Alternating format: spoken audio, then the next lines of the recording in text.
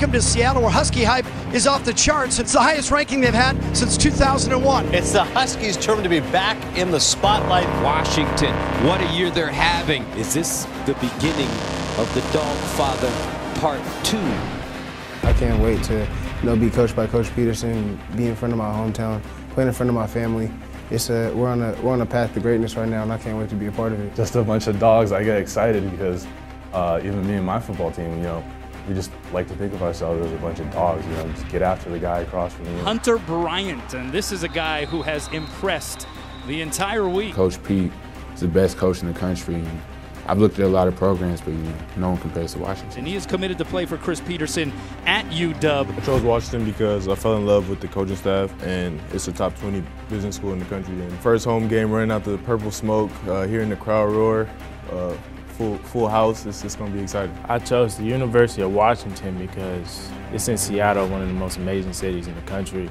Playing for Coach Pete, amazing coach to play for, being a part of a good brotherhood and experience, just a college experience itself. A lot of hype from the teams, the players, just a lot of love coming from them. When they make plays, they're all, celebrating, showing some love to each other, and that just gets me excited. I got a strong background from the University of Washington. I thought it was a no-brainer for me. Coach Peterson and the staff got it rolling, so it's a great time to be here. Family atmosphere, I'm going to be built for life, and there's a brotherhood that you can't really get anywhere else. Ty Jones will play at Washington. U.S. Army All-American Ty Jones. I chose Washington because it felt like home from the first time I got here. And Coach Pete, that's the dude, and I fell in love with the way he coaches and the way he reacts around his players. Brandon McKinney, another Washington commit. Our athlete of the week is a senior at Westland High School. His name is Elijah Molden. And he recently made a big announcement about his college plans for next year. A combination of many things with school and the connections and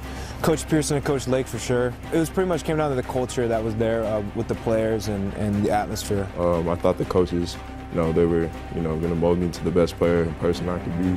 And it just felt like a family from the beginning. Scouts, talent evaluators, they say he's got the dog in him. He's got the fight. The coaches and everything I've seen so far in the academics, it's all top notch, and it's right there. It's perfect.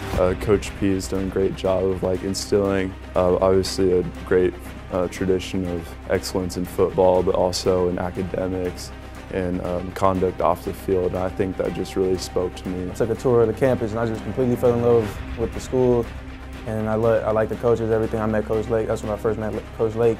Yeah, then ever since then, I just did my research, everything on him. To be honest, I knew where I wanted to go from that point on.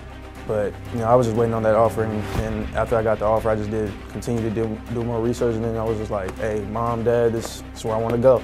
I just got to stay home, playing in front of these crazy fans. I've been to games, in the stands is crazy, the student section and the vibe, the purple smoke and everything. Coach Pete, his whole built for life, I loved it. I couldn't turn down playing Pac-12 football and I guess the academics that they offer too, and probably running out of that tunnel really.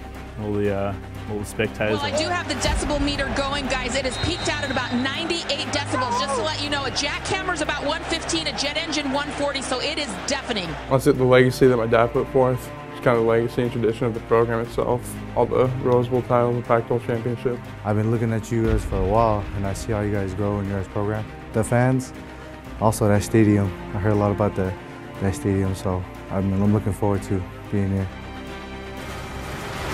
The Dogs are barking early on, fighting his way, and in they take him down again. That's intercepted. Touchdown. What a grab. Stutter step. Spinning. Breaks away. Touchdown, Huskies. And intercepted. Oh, what a catch. Lead blocking. He's been doing to go and pancake the defender. Driving into the end zone for the Washington touchdown. And a one-handed catch. A highlight reel touchdown. Touchdown. Bobby going for the next 4 years to University of Washington. So you're going to be a Husky.